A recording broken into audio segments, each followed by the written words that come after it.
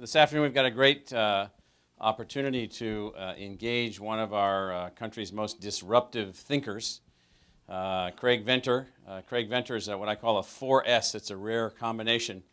Swimmer, sailor, surfer, scientist. And you sort of put those four things together, and you take enough California stuff and you push it inside him, and you give him the experience that he had in the Navy and the experience he's had as an academic, the experience he's had at NIH, the experience he's had as an entrepreneur, and you can get a differentiated set of ways in which you think the world might move forward scientifically. So most of you know that Craig was one of the two teams racing to get the genome mapped and won that race, won the National Medal of Science for that effort, has since been advancing whole new ways of conceptualizing synthetic biology. Can we build the organism that we need to create to help us solve our energy issues? A different approach than what Nathan's talking about back there.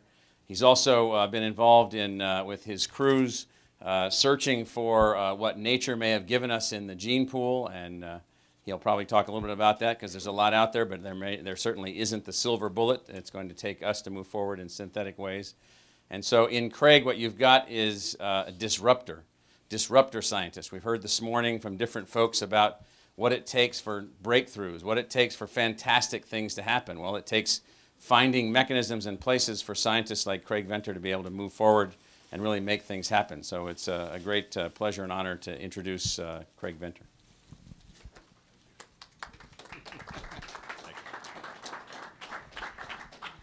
We can hand that back, actually.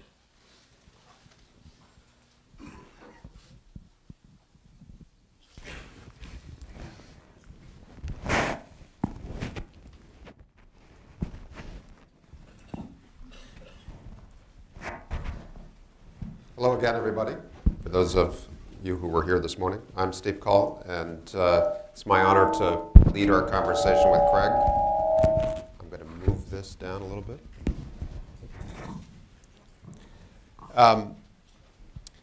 We'll talk up here for a little while, and then we'll invite you to join the conversation. When that happens, please remember to wait for the microphone, identify yourself, and remember that we're on the record and we're on the air, so speak appropriately.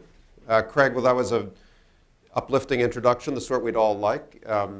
If you're a disruptor in the way you think about energy, whether it's power generation or transportation fuels, there's been a lot of conversation here today about where disruptive technologies that are scalable, that could really change the way we produce and consume energy in this country, in this world, are going to come from. So where are they going to come from? Well, let me first thank Michael for the very kind introduction. I sort of feel like the comedian who just got up here now, say something funny. So I'm supposed to say something disruptive, I guess. But biology is one of the areas that's been really overlooked. And it's been overlooked in part because people have tried all kinds of experiments over the last 50, 60 years, for example, with algae. And looking for naturally occurring algae to make oils, to make fuels, etc. And it's pretty obvious there's nothing that's going to be in the natural world that produces the kind of levels that are needed to have an impact. Explain why that is. So the best sort of state-of-the-art of a naturally occurring algae facility can produce the equivalent of roughly 2,000 gallons per acre per year, which is far better than any agriculture system. Corn, for example, produces 18 gallons of oil per acre per year. So 2,000 is far better than 18. The best plant is palm oil, oil palm, producing roughly 800 gallons of palm oil per year per acre. But the numbers... Can I just stop you for 1 second? I mean, for those of us who are not in your field or downstream engineers, is all of this oil potentially by its nature usable as transportation fuel? So palm oil is obviously, it's a much bigger market for food than for fuel, and but people have tried to use it for fuel. So yes, it's all usable in some form or another. The numbers for algae that are theoretically possible are somewhere between 10,000 and 20,000 gallons a year per an acre equivalent. But the thinking has been very linear in this area, and you can find the same kind of algae ponds with raceways, a little paddle wheel moving algae around that people were building as long ago as 100 years ago, without much difference in the technology. People have tried to use various types of cells to produce different chemicals. The biggest change came when DuPont spent 10 years and over $100 million modifying E. coli, the bacteria E. coli, to take sugar to propanediol. So sugar is 6-carbon, propanediol is a 3-carbon unit, and now the bacteria can make it much faster and cheaper than the best chemists can. But at the scale and the time it took them to do that. What years were those, roughly? They just put it into production, I think, 2.5 years ago in Tennessee with these giant silo fermenters. Right. So without that kind of investment for a single project, we're not going to get very far. So the only way to change things, and what's new in biology, well, we spent the last several years getting to the announcement we had last spring of the first synthetic cell. So this cell is the first living organism on this planet to have a parent being a computer. And we designed the DNA based largely on a living system, went from the digital code in the computer to making the DNA software. We made the entire 1.1 million base pair chromosome that we put in a cell and booted it up, replacing the chromosome that was in the cell, creating a whole new cell powered totally by this synthetic chemical, the chemically made DNA.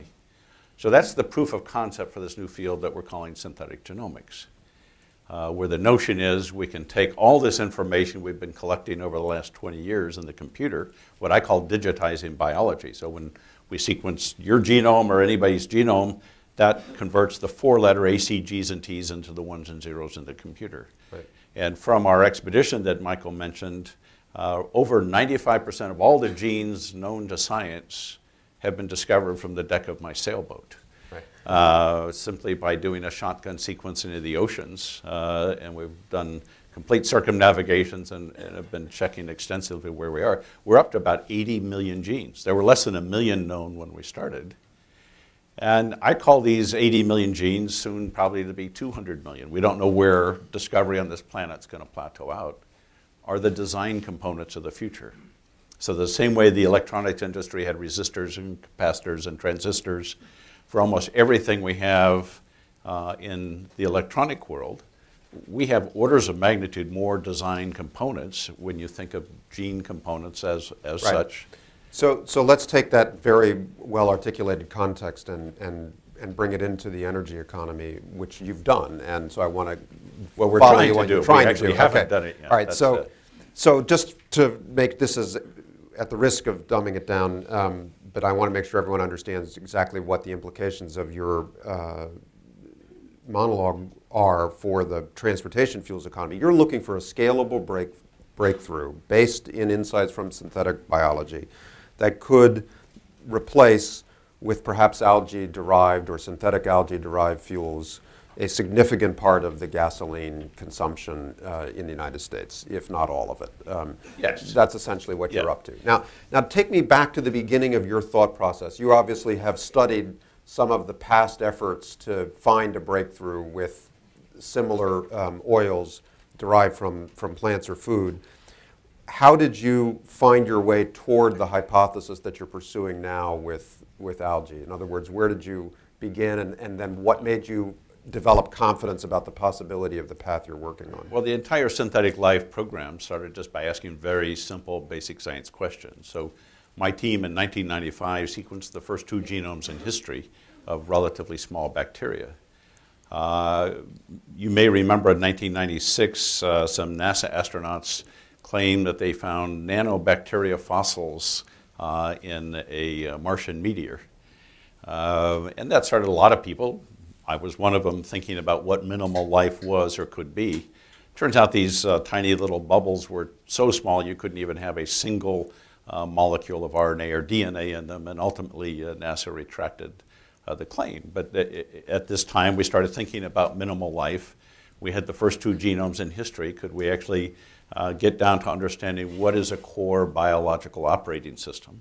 That once we had that core operating system, we could add components to it to make virtually anything, replacing all potentially of the petrochemical industry and farming. Neither are really in a very efficient way of going about things. You know, people argue that all science that you need today is to overcome the science of the past. Well, 100 years ago, we thought it was such a great idea to take oil out of the ground and use it for things like transportation, not foreseeing this, what's shown in the Keeling curve, of this constant increase of CO2 in the atmosphere since it was first measured. And that increase is at an increasing rate now from not just burning oil as fuel, but everything we make of plastics and chemicals. Also, the third organism we discovered came from very deep on a high temperature vent in the ocean. And its metabolism is converting carbon dioxide into methane, and that's how it generates its cellular energy. And it does this at 85 degrees centigrade under extreme pressure. So we started to see the extremes of biology and what was possible. We now have organisms that work in such caustic conditions, if you put your finger in it, your finger would dissolve. But these cells reproduce, live very happily in those. We have organisms that can take high doses of radiation, high temperatures. We have cells that grow at 0 degrees. So basically, the realm of biology is different than what we thought from this human-centric view of biology. Oh, it has to be at 37 degrees or it's not going to work. So by putting all these things together and being able to now start in the computer and take all these components and design something new, my view is if we do that, we can replace the entire system of manufacturing. All right, so then take that forward to the particular problem of algae as a potential transportation fuel or substitute for oil in that respect and others, including manufacture of plastics. If, as you said before, natural algae typically yields 10 to 20,000 gallons an acre. Did I hear that correctly? No, their maximum is around 2,000 gallons an acre. Most of them do a whole lot less. And so in order to compete, what kind of increase by order of magnitude in that productivity would your synthetic algae need to achieve? Well, we need to go from the 2,000 to the 10 to 20,000, so a 5 to 10-fold increase. So that's the goal. But 5 to 10-fold in biology is pretty trivial. We've seen million-fold changes in biological reactions from direct alteration of them. So there's about 100 different components we've measured that go into converting CO2 and sunlight into these large change hydrocarbons that could affect things. And you might even say, why algae? Well, there's a number of cells. We can just take yeast cells and enter those, but you have to feed them sugar. And the way to make this really scalable, if you do the math, sugar becomes very expensive at a certain crossover point. Right now, you could use sugar and produce a whole lot of stuff very cheaply, but it won't get us to where we need to go. So sunlight, despite what Nathan pointed out, that goes away at night, is actually part of the biological process. And what algae cells do is the same thing we do. After you eat a meal, like most of you have just done, you convert a lot of that sugar into fat. Well, that's what algae cells do. They take the energy they get from the sun and the carbon dioxide, and they make fat so they can get through the night, or they can get through starvation conditions. And there's about 100 different genetic components we think we can manipulate. And in a natural algae cell, basically. Well, or in the chain of events that produces that conversion? Yeah, the ultimate way to do it would be, and what we're starting to do is actually synthesize an entire eukaryotic algae genome, so we can systematically make all these changes in an engineering type fashion versus random biology. The problem with existing molecular biology, people change 1 or 2 genes at a time, and you'll never get there with that. I see. I mean, we need a fundamental change of how we approach all this, and now we have the technology to start to do that. Right, and so when you visualize the end state, if it succeeds, if you are able, through running that genome and then starting to manufacture a synthetic algae that has this rate of productivity that would yield 10 to 20,000 gallons an acre if it were farmed, if you got that far, what would the manufacturing system be that would allow you to produce this, in a realistic, sustainable, acreage available way? So in part, we just need sunlight and mostly seawater or brackish water. And the goal is not to produce an end fuel itself. I think this notion of biofuels is not a very well thought out notion. The program we have with ExxonMobil is to actually make a biocrude, going from CO2 and just making these large chain fatty acids that can actually go into a refinery and make gasoline and diesel and Jet A fuel. So it's not an endpoint of getting fuel, it's just getting large chain hydrocarbons, which these cells do very readily, just adding on more carbon from CO2. So we can recycle the CO2 and make it a sustainable program. This notion of doing things in these large, algae arrays that people see huge pictures of, it uses, in my view, way too much water. It opens it to outside contamination. It's just not going to get us where we need to go. But you don't need anything like agricultural land. I've argued, not in Michael's presence, it's probably a great use of Arizona, having all the sunlight they have there, desert land, and depending on how the things are done, I think they need to be done in a closed system. You can recycle the water, and we have some great microbial ways of recycling the water. Microbial fuel cells, we can take now at our institute in La Jolla, we can take human waste right from the sewage plant, and just by having a microbial fuel cell where the different microbes self-select on the anode and cathode, they generate electricity and they completely clarify the water within about 24 hours. No energy input, we actually get energy out of them. So we can take that, we can just recycle the water and reuse it in a closed system. So it'll be some type of a closed system. We need, obviously, facilities the size of San Francisco to produce the billions of gallons that are needed. I mean, it's not a trivial investment. So it'd be a massive industrial plant, the output of which would be biocrude, which would then be shipped to refineries. So you'd build it near a refinery, so you could just pump it in and make products out of it. Well, in fact, you get all the CO2 out of the refinery, because refineries are pretty heavy sources of CO2 production, or a power plant, or just places, people keep talking about carbon sequestration like that's an answer. Trying to capture CO2 and bury it is just dumb. It's going to be the main renewable for the future. We can take all that carbon and convert it into anything we want to convert it to. NASA's thinking about this, because I'm thinking about going to Mars instead of carrying everything up there. It's a 95% CO2 atmosphere. Make everything from CO2 on the spot. Right. So everything in our body is carbon-based. All of biology is carbon-based.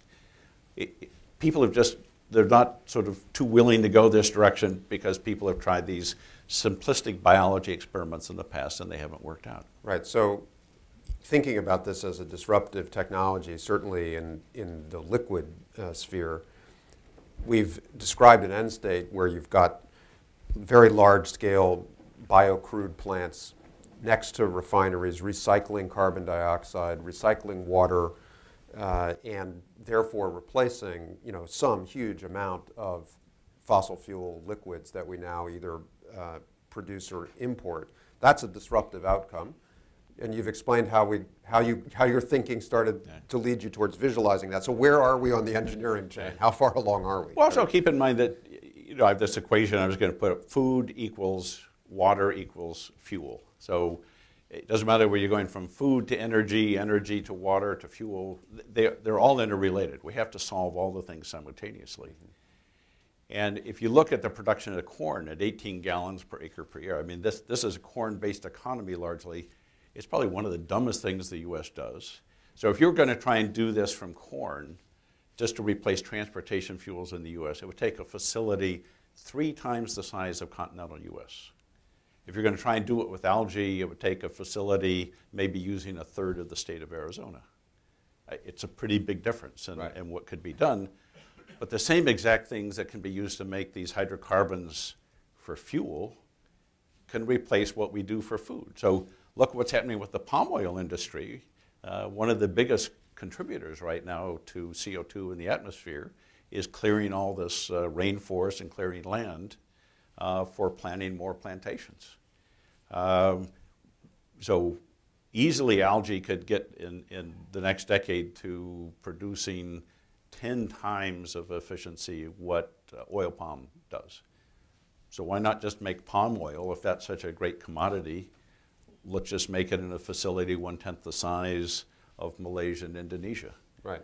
So, but when you say algae, you really mean synthetic algae that comes out of your innovations. Or other people using this technology, right. Absolutely. So this is not going to come, as much as I would like it to, it won't come out of one institute. Right. We need 1,000 groups using this, and that's the fundamental problem. We're not funding 1,000 groups. Well, so but your project is one of the most visible, and I'm just trying to get a feel for how you think you're going. Where are you in the discovery of whether it'll work? You mentioned sequencing the algae so that you could manipulate multiple genes instead of trying to fiddle with natural sequences. Have you actually sequenced the? Most of the 80 million genes that we have in the database are from algae cells in the ocean. Mm-hmm. So we have tremendous diversity of biology, tremendous diversity in the computational space of genes that affect all these processes. People had simplistic and therefore usually wrong notions about how to increase oil production in algae cells. And the thought was, well, you have to have photoreceptors on the surface of the cell. They capture the light. Therefore, if you have more photoreceptors, you'll capture more light and therefore make more fuel.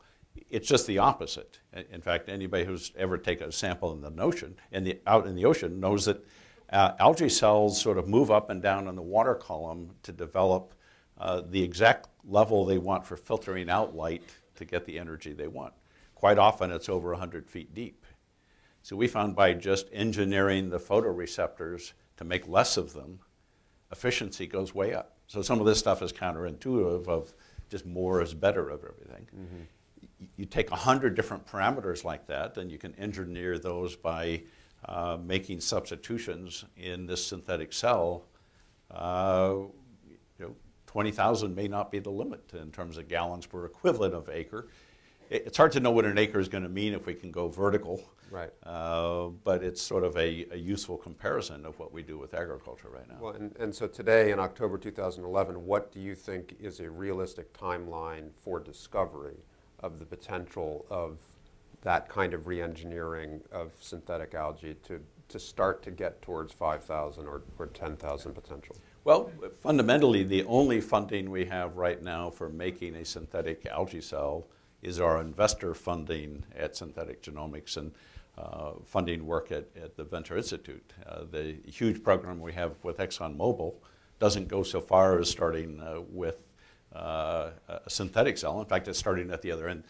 We're doing what everybody else did of looking for naturally occurring algae to see if there's any super algae out there that might do this. That's what their investment is about? That's what the first couple of years have been about. And we sort of found what everybody else found is, no, there aren't any super algae out there that do this. When are you going to be able to persuade them to back your more sort of synthetic approach? I'm hopeful. Okay. But I'm an optimist, or I wouldn't be in science. So. Well, we'll take some questions in a minute, but I have to ask the question that I'm sure my cranky great uncle would ask if you came to Thanksgiving and we had this conversation, which is there any danger, realistic, or put it this way, why is there not any danger of manufacturing a form of algae that escapes from your closed system and sucks up all of the fresh water that we have left? But there is absolutely well, it would be if algae produced the equivalent of 20,000 gallons of oil per acre per year, the oceans would be a sea of lipid, yes, not of water. So it would not be a good outcome. And 30 or 40% of the oxygen we breathe comes from algae. So we don't want that to happen. Yes. So it is a theoretical danger. So a key part of, and that's one of the best parts about synthetic life, is we can engineer in all kinds of self-destruction safety mechanisms. Why haven't there been any accidents from the tens of millions of experiments done in labs throughout the world with laboratory E. coli putting genes from every species in? It's because that E. coli has got a chemical dependency in the lab, and if it gets spilled down the drain or it gets outside, it can't survive. So that's the simplest mechanism, but we can actually build in self-destruction gene cassettes. In fact, President Obama, on our announcement last year, asked for his new bioethics commission to take this on as their #1 issue. Oh. And they issued a report last December, and part of that report said there needs to be a really developed effort to build in more safety mechanisms to discover these so that that doesn't happen, so that anything that's in a facility can't survive outside of that facility. The other thing we do is we built in this notion of watermarking the DNA. So this first synthetic species that's gone through billions of replications has a URL built in. It's got the names of 46 scientists, has quotations from the literature, has the names of the institutions, has a whole new code for writing the English language, all built into the genome. And so... so we can sue them if it goes wrong? What is the purpose of that? No, but you can certainly track them. And if this becomes part of the ethos of this new field, I mean, just think how it could screw up the study of evolution if we just made a synthetic organism that looked like it was halfway between monkeys and man or something. So, you know, we need to carefully control this in a thoughtful fashion. It's perhaps one of the most powerful technologies that humans have ever had, because you don't need the kind of teams that Nathan would need to build new nuclear reactors. This is a handful of people working in the lab that can actually use these engineering skill sets. We're actually building a robot to make 1 million chromosomes a day. And we're trying to build a robot that will be self-learning, so it can learn biology 10,000 times faster than any scientist can, because we don't know what most of these 80 million genes do right now. So the limitation is our knowledge of biology. Well, so just a couple more questions before we open it up. I think we're doing all right.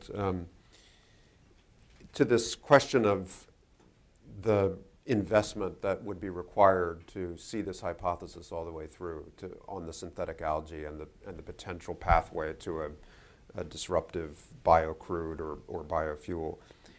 If I were an investor and as a non-biologist, I guess from what you've been saying, one of my questions would be, given the novelty of the synthetic cell itself, having first been demonstrated, at least as proof of concept, in a pretty unambitious way in terms of the functionality of the cell, as recently as just this year, you know, what is the evidence that a soup to nuts synthetically engineered cell could actually perform the ambitious functions that you're seeking? That's a great question. So, you know, trying to look at what exists in this incredible range that we find in the oceans and in algae cells.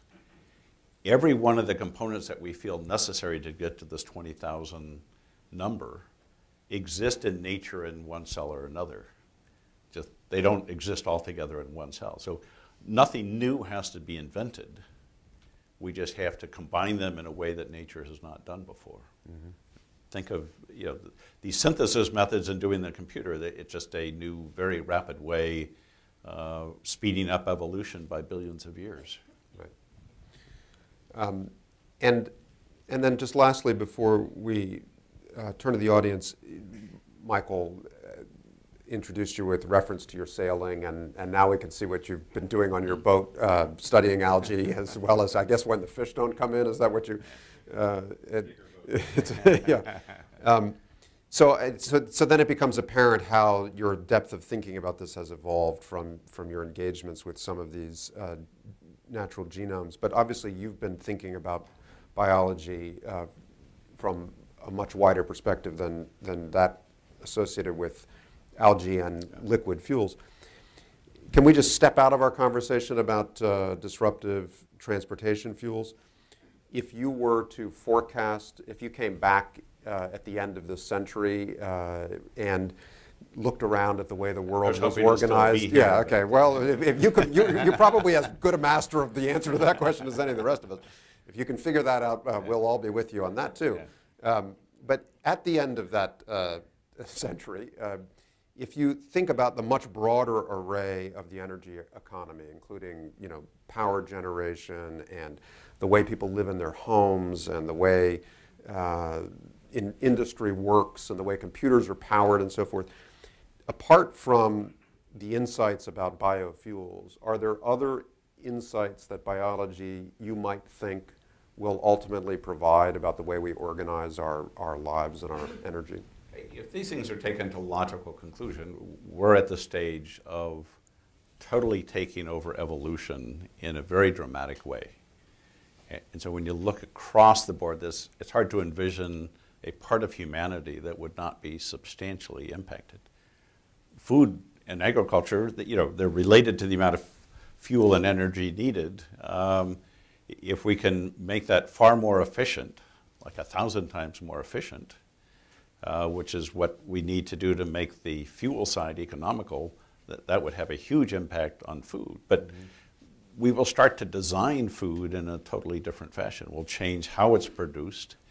And algae may not even be the right thing, because we're taking those because they're naturally synthetic, photosynthetic.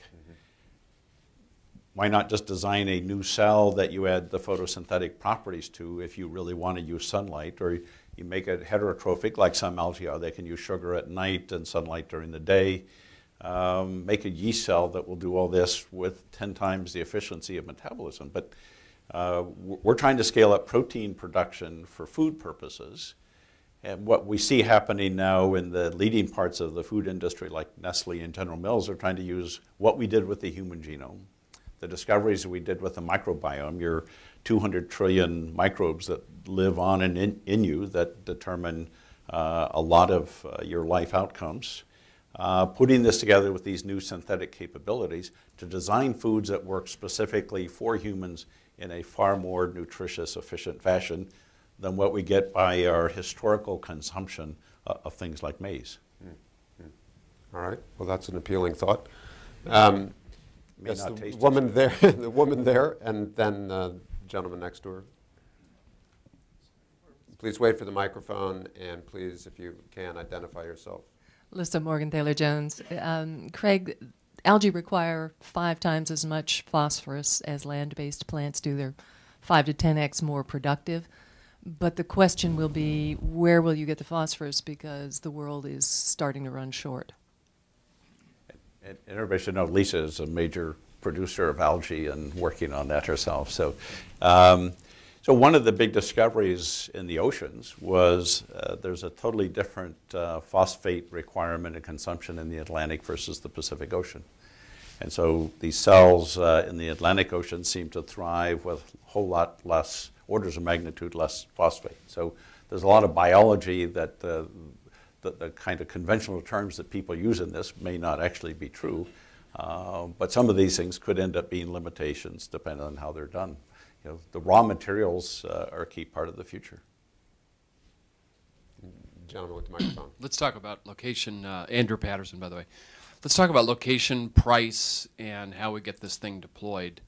You mentioned 2 interesting concepts. One was scale, and the second was capturing CO2. We've got 1,000 coal plants. Maybe 500 of those have enough sunlight to do what you need to do. There's 500 locations, probably some gas plants fit that category as well.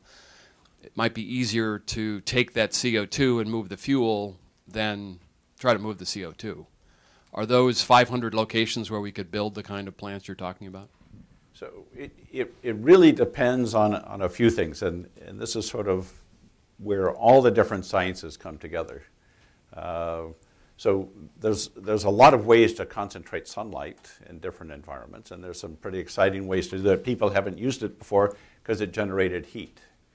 But now with just simple filters, you can get just the visible light coming through that the cells need to leave and bouncing back the UV and infrared. So basically you can have a closed system in any environment. It becomes what the cost of these facilities are, what's the cost of manufacturing. If it's a really cheap renewable plastic that we make these big bags in, the size of this room, that after you use it, just recycle it and make another one, that's going to be pretty cheap, and it can be highly distributed. Moving CO2 around is not going to be so difficult. It pipes pretty nicely. But there's no reason not to have these in different environments. Algae grow almost anywhere. Photosynthesis obviously works in a range of environments, but there's lots of ways to concentrate the sunlight and distribute it.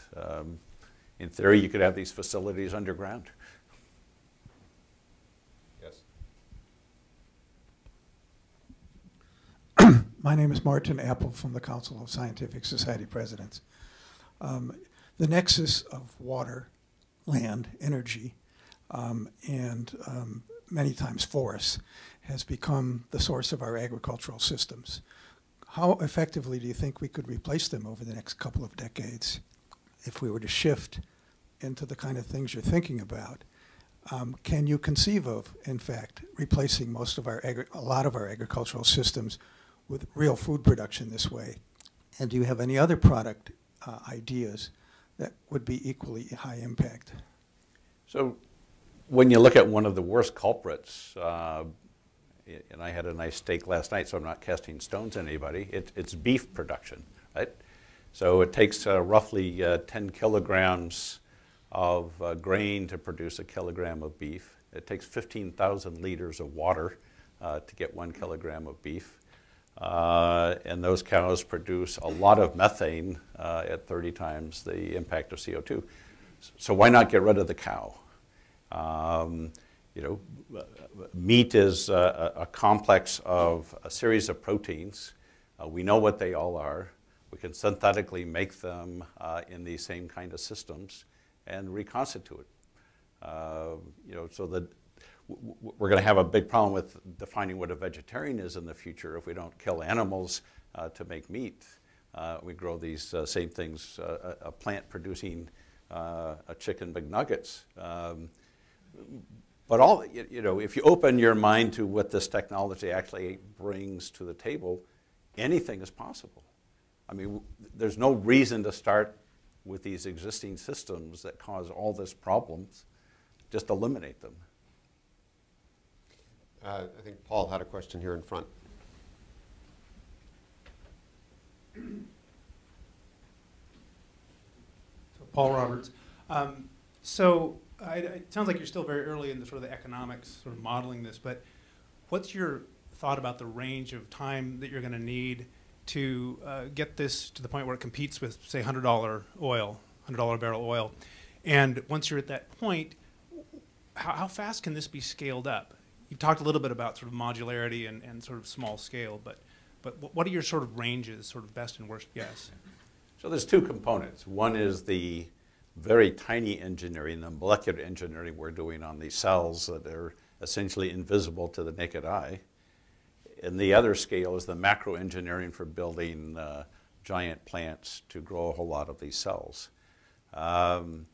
The best estimates out of the program we had with Exxon, is if we can get to the levels needed economically would be 10 years before you could buy gasoline made from CO2 through this process.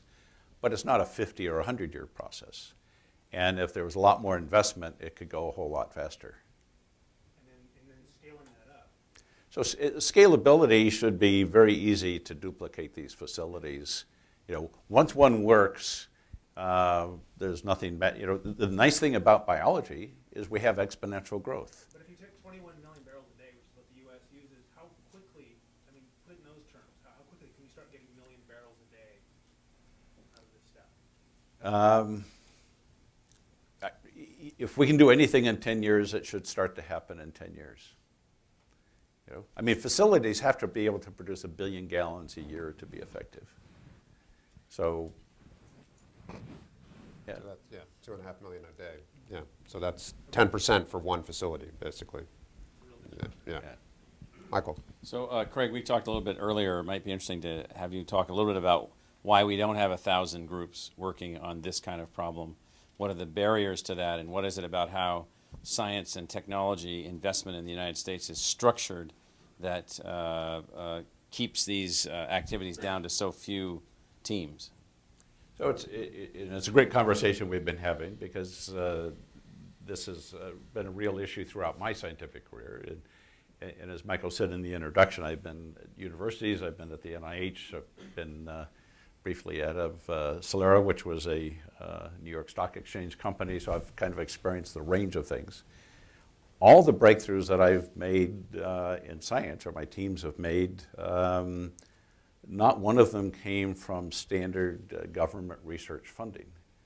In fact, the breakthrough that started all this was developing this new method for sequencing genomes in 1995 when we did the first one. Ham Smith, the Nobel laureate, and I wrote a grant and submitted to NIH for this new method, and it was turned down with sort of extreme prejudice. Francis Collins wrote this letter to say they were absolutely sure it would not work, and they weren't going to fund it. And it's only because we had a little bit of money in the bank that we funded it ourselves. That funding, if you calculate the return on investment, has been worth $750 million in funding to my not-for-profit institute since that time. All the work that we're doing with the first synthetic cell, what we did with the human genome, all of this has come from private capital because the government wouldn't fund this. But what does happen, as soon as we sequenced that first genome in 1995 and proved that the method worked, we had so much federal funding to do a lot more genomes that it was ridiculous. But you can't get funding in this country generally for breakthrough things. You can get lots of funding to do Me Too things and do more once the breakthrough takes place. So I think as we're talking, DARPA is one of the few agencies that will give you money for high risk. The risk is the antithesis of risk capital. They won't take any risk with it whatsoever. And I argue that we should be, as a public, frustrated we don't have 100 to 1,000 times as many breakthroughs and discoveries for all the money we spend on science. Because very little of it goes to new things that could make a difference. Right, so if I were the president and or the dictator, and I reorganized all of our federal funding, taxpayer funding in scientific research and put you in charge of it, how would you assure me and the taxpayers that your method for supporting breakthroughs would withstand audit in 20 or 30 years? Or would your message be just forget about it, trust us? If the audit's not for 20 to 30 years, I think it's a no-brainer to do it. The trouble is our political system wants to audit this immediately. We talked about the Proxmire Golden Fleece Awards that would ridicule government funding for things that the public didn't understand what the title meant. And so I think that helped contribute to the government employees being afraid to take any risk to fund anything. That's the right time for measurement. If you measure it even 10 years out, there's no question it would be a huge benefit. You measure it on what's accomplished.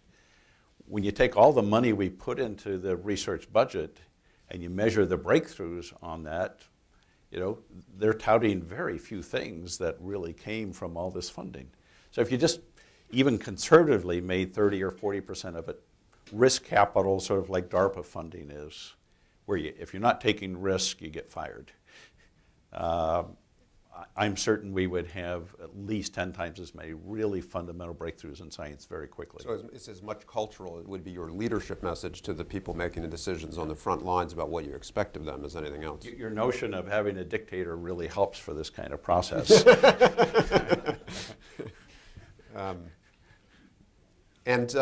On the one last question in this string, you mentioned that the capital you are occasionally able to attract to risky breakthrough projects comes from the private market. I would imagine there might be a risk of market failure there in the sense that on the one hand, private investors might be willing to shoot the moon because that's what private investors do. But on the other hand, the kinds of breakthroughs that they may even succeed in funding are often so far from commercialization that they really are performing more of a basic research than a commercial research function. Well, that's the challenge, and that's the challenge companies like Synthetic Genomic have of getting to things, some things in the relatively short time that actually prove the concept is correct. And I think the time to market with new medical foods, the vaccine that you and the rest of us might get next year or the year after for flu will very likely come from our synthetic DNA process. So in fact, it's a place where the government is working in great cooperation with my organization and with Novartis So BARDA is funding us actually to make this entire process of, we now have it down to where they email us a hypothetical flu vaccine sequence of a new pandemic strain. And our goal was over several years to get it under 7 days for making that new vaccine ready to go into scale-up production. Our part with the DNA synthesis now, we have down to less than 24 hours. And so we have the entire process down to less than 7 days. And at least one of those days is just the transportation of, we make the virus in Rockville, Maryland. We have to get the DNA fragments from a local company, and then we have to get that synthesized virus up to Boston, where Novartis then rescues and gets it ready to go into their new multi-billion-dollar facility in North Carolina, largely paid for with government money. That this one facility with our new synthetic process, if there's a new pandemic strain, could make enough for the entire world very quickly. So that's a place, you know, there are parts of the government that work very efficiently to funding new ideas. It doesn't translate to most of the government, though. So flu vaccines will be the fastest thing on the market. Why don't we call it time? We are, in fact, right on time. It's an honor to have you with us. It was a pleasure to listen to you. And so please give Dr. Venter a round of applause. Thank you very much.